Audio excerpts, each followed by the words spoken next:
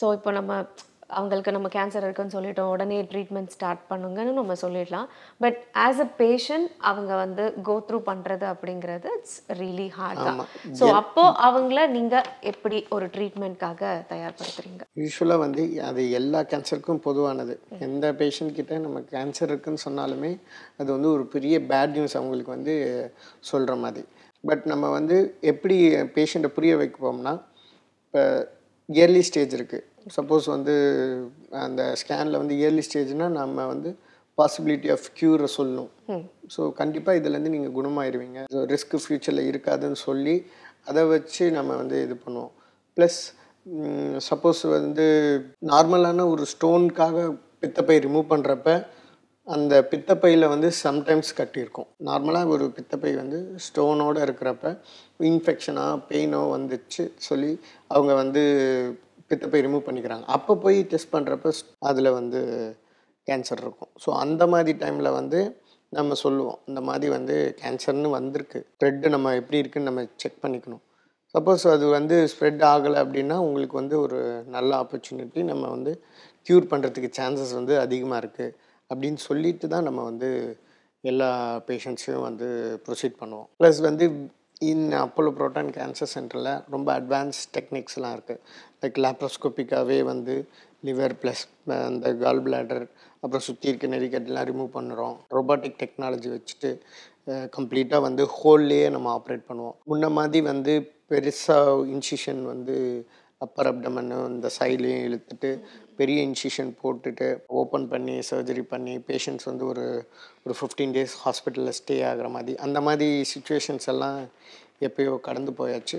So இப்போல்லாம் patients வந்து லேப்ரோஸ்கோப்பிக்கோ இல்லை ரொபாட்டிக்கோ பண்ணால் 3 daysல வந்து டிஸ்சார்ஜ் ஆகிடலாம், பெயின் ஃப்ரீயாக இருப்பாங்க. ஸோ இதெல்லாம் வந்து சொல்லி மோட்டிவேட் பண்ணி நம்ம வந்து நிறையா லிவிங் பேஷண்ட்ஸ் வந்து யார் இந்த கால் பிளாடர் கேன்சர்லேருந்து ஜெயிச்சுட்டு வந்திருக்காங்களோ அதெல்லாம் எடுத்துக்காட்டாக காமிச்சு மோட்டிவேட் பண்ணி அவங்கள வந்து ப்ரொசீட் பண்ணுவோம். இப்போ நீங்களே பேசும்பொழுது சொன்னீங்க, அப்போலோ புரோட்டான் கேன்சர் சென்டரில் நிறைய அட்வான்ஸ்டு ட்ரீட்மெண்ட் எல்லாம் இன்னைக்கு இருக்குது அப்படின்னு சொல்லிட்டு. ஸோ ஒரு பேஷண்ட்க்கு நம்ம வந்து ட்ரீட்மெண்ட் கொடுக்குறோம் அப்படின்னா எவ்வளோ நாள் எடுக்கும் அந்த டியூரேஷன், ட்ரீட்மெண்ட்கான அந்த டியூரேஷன்?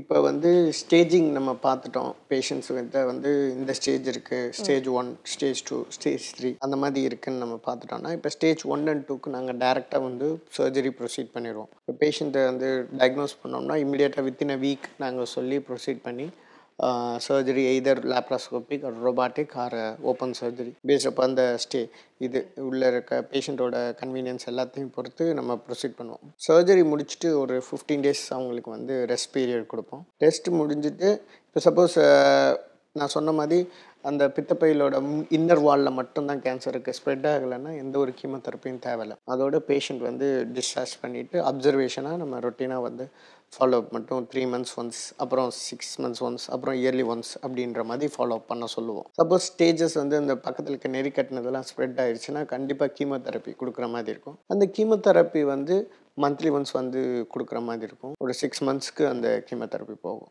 6 monthsக்கு அப்புறம் வந்து அந்த கீமோலேருந்து வெளியே வந்துடுவாங்க. அதுக்கப்புறம் regular follow up 3 months once, 6 months once, yearly ஒன்ஸ்ன்ற மாதிரி ஃபாலோ அப் இருக்கும். சப்போஸ் ஸ்டேஜ் வந்து ரொம்ப அட்வான்ஸாக இருக்குது அப்படின்னா ஃபஸ்ட்டே கீமோ கொடுப்போம். கீமோ கொடுத்து டியூமரோட சைஸை வந்து நல்லா குறைப்போம்.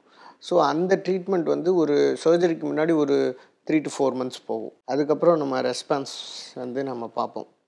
ஸ்கேன் எடுத்துகிட்டு எந்த அளவுக்கு கட்டியோட சைஸ் குறைஞ்சிருக்குன்றதை பார்த்துட்டு அதுக்கப்புறம் நம்ம வந்து திரும்ப வந்து சைஸ் நல்லாவே சிக்னிஃபிகண்ட்டாக குறைஞ்சிருக்கு அப்படின்னா நம்ம திரும்ப சர்ஜரி ப்ரொசீட் பண்ணுவோம். அந்த டியூரேஷன் ஒரு 15 days, திரும்ப ஒரு 3 cycles இல்லை 6 cycles. எவ்வளோ சைக்கிள்ஸ் சொல்கிறோமோ அது எவ்வளோ மந்த்ஸ்ன்னு சொல்கிற மாதிரி நம்ம எடுத்துக்க வேண்டியதான். ஸோ டோட்டல் டியூரேஷன் அப்படின்னு பார்த்தோம்னா வந்து ஒரு 6 months எடுக்கும். ஸோ அப்போ அது வந்து பேஷண்ட் எந்த ஸ்டேஜில் இருக்காங்க அப்படிங்கிற பொறுத்து இருக்கு. ஓகே. அதே மாதிரி இப்போது ஒரு ட்ரீட்மெண்ட்டில் இருக்காங்க அப்படின்னா அந்த ட்ரீட்மெண்ட் வந்து அவங்களோட டெய்லி ஆக்டிவிட்டீஸில் வந்து ஏதாவது பாதிப்பை ஏற்படுத்த மாட்டோம்? டெய்லி ஆக்டிவிட்டீஸ் இப்போ சப்போஸ் வந்து பேஷண்ட் வந்து டைரெக்டாகவே சர்ஜரி போகிறாங்கன்னு வச்சுக்கோங்க.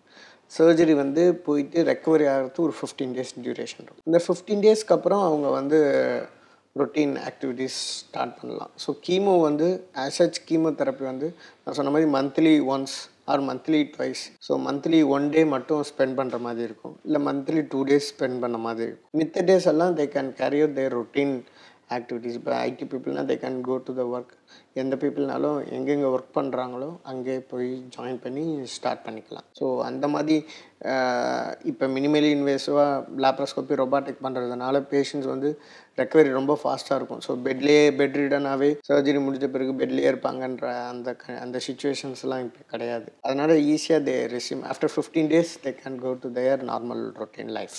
இப்போது இந்த கேன்சர் வந்து கம்ப்ளீட்டாக க்யூர் ஆகிறதுக்கான அந்த சான்சஸ் அப்படிங்கிறது எவ்வளோ பர்சன்டேஜ் இருக்குது டாக்டர்? ஆக்சுவலாக கால் பிளாடர் கேன்சர் வந்து அந்தளவுக்கு ஸ்டேஜை வச்சு தான் சொல்ல முடியும். மியூக்கோசெல்ல கொஞ்சம் நிறைய layers of the gall bladder involve ஆகிருக்குன்னா almost 80% வந்து க்யூர் ஆகிடுவாங்க.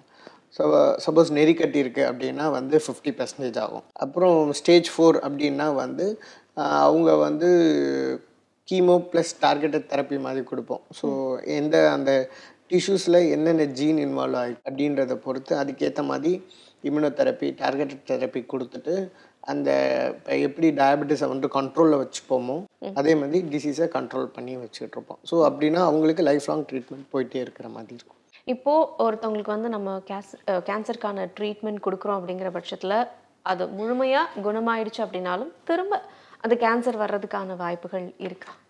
அது எல்லா கேன்சர்லேயும் இருக்குது. ஸோ நம்ம வந்து ஒரு சில பேஷண்ட்ஸ்க்கு வந்து 15 yearsக்கு அப்புறம் கூட வந்து திரும்ப அது கேன்சர் திரும்ப வந்த மாதிரி இருக்குது. ஸோ 100% கேன்சர் பொறுத்த வரைக்கும் இனிமேல் வரவே வராதுன்னு சொல்லி நம்ம அடித்து சொல்லவே முடியாது.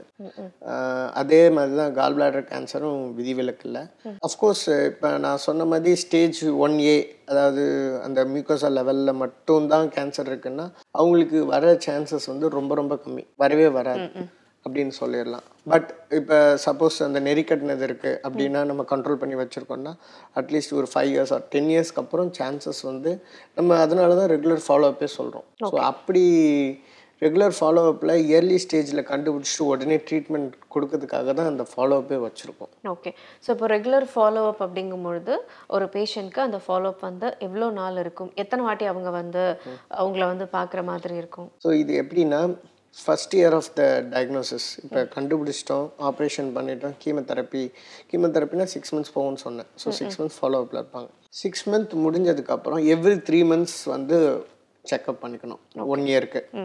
நெக்ஸ்ட் இயருக்கு வந்து எவ்ரி 6 months அப்படின்னா இயர்லி 2 times வர மாதிரி இருக்கும். அப்புறம் தேர்ட் இயர்லேருந்து இயர்லி ஒன்ஸ் வந்து செக் பண்ணால் போதும். 5 yearsக்கு அப்புறம் யூஸ்வலாக ஃபாலோஅப் தேவைப்படாது. ஏன்னா 5 yearsக்கு அப்புறம் நம்ம வந்து யூஸ்வலாகவே வந்து ஒரு கேன்சர் 5 years கண்ட்ரோல் ஆகிடுச்சுன்னா திரும்ப ரிமோட்டாக வர்றதுக்கான சான்சஸ் கொஞ்சம் கம்மி. பட் அதுக்காக வரவே வராதுன்னு சொல்ல முடியாது. அதே மாதிரி இப்போது கேல் பிளாடருக்கான அந்த கேன்சருக்கான சைன்ஸ் அண்ட் சிம்டம்ஸாக இந்த மாதிரியான சிம்டம்ஸாக இருந்தால் உடனே நீங்கள் ஒரு டாக்டரை பார்க்குறது நல்லது அப்படின்னு நீங்கள் சொல்லக்கூடிய அந்த சைன்ஸ் அண்ட் சிம்டம்ஸ்லாம் என்ன டாக்டர்? மோஸ்ட்டாக வந்து கால் பிளாடர் கேன்சருக்குன்னு வந்து சைன்ஸ் அண்ட் சிம்டம்ஸ் வருதுனாவே அது வந்து ஸ்டேஜ் வந்து கொஞ்சம் அட்வான்ஸ் ஸ்டேஜாக தான் போயிடும். ஸோ அதுக்கு முன்னாடி எப்படி நம்ம வந்து அதை வந்து கண்டுபிடிச்சி குணப்படுத்திருக்கிறதுன்னு தான் இங்கே விஷயம். சப்போஸ் யூஸ்வலாகவே கால் பிளாடர் ஸ்டோன் இருக்குது அப்படின்னா வந்து லைட்டாக பெயின் இருந்தாலே உடனே நம்ம வந்து ஸ்கேன் பண்ணி பார்த்துடுறது.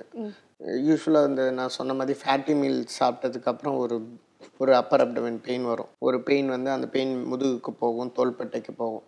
ஸோ அந்த பெயின் வந்து உடனே வந்து நம்ம வந்து ஒரு கேஸ்ட்ரோவோ இல்லை யாரையாவது வந்து டாக்டர் பார்த்துட்டு நம்ம உடனே ஸ்கேன் பண்ணி பார்த்துட்டு அசர்டைன் பண்ணிக்கணும். கால் பிளாடரில் வந்து ஸ்டோன்ஸ் இருக்கா, இல்லை கால் பிளாடர் நார்மலாக இருக்கா, திக்கண்டாக இருக்கா, இல்லை அப்நார்மலாக ஒரு கால் பிளாடர் ஒரு ஏரியாவில் மட்டும் திக்னஸ் அதிகமாகி கட்டி மாதிரி இருக்கான்றது நம்ம செக் பண்ணிக்கலாம். ஸோ அந்த மாதிரி செக் பண்ணிட்டோன்னு வச்சுக்கோங்களேன், நம்ம வந்து இப்போ சப்போஸ் அதுக்கேற்ற மாதிரி சாதா ஸ்கேனில் கட்டி மாதிரி இருக்குது இல்லை ஸ்டோன் மாதிரி இருக்குன்னா அட்வான்ஸாக எம்ஆர்ஐ உடனே பண்ணி பார்த்துடுறது. எம்ஆர்ஐயில் வந்து கிளாரிட்டி நல்லா கொடுக்கும். ஸோ இந்த கட்டி வந்து எந்த மாதிரி கட்டியாக இருக்குது, இல்லை வந்து சாதா கட்டி மாதிரி இருக்கா, இல்லை பாலிப் மாதிரி இருக்கா.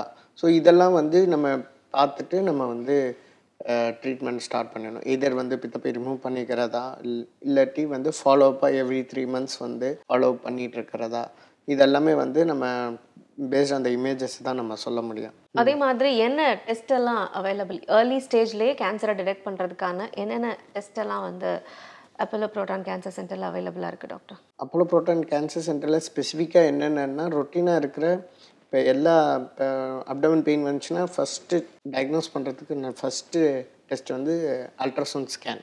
ஓகே. அந்த அல்ட்ராசவுண்ட் ஸ்கேனில் வந்து ஏதாவது அப்நார்மாலிட்டி இருக்குன்னா ப்ரொசீட் பண்ணுறது வந்து அடுத்து வந்து கான்ட்ராஸ்ட் சிடி ஸ்கேன் எடுப்போம். கான்ட்ராஸ்ட் என்ஹான்ஸ் சிடி ஸ்கேன் சொல்லி ட்ரிபிள் ஃபேஸ் லிவர் ப்ரோட்டோக்கால்னு சொல்லுவோம்.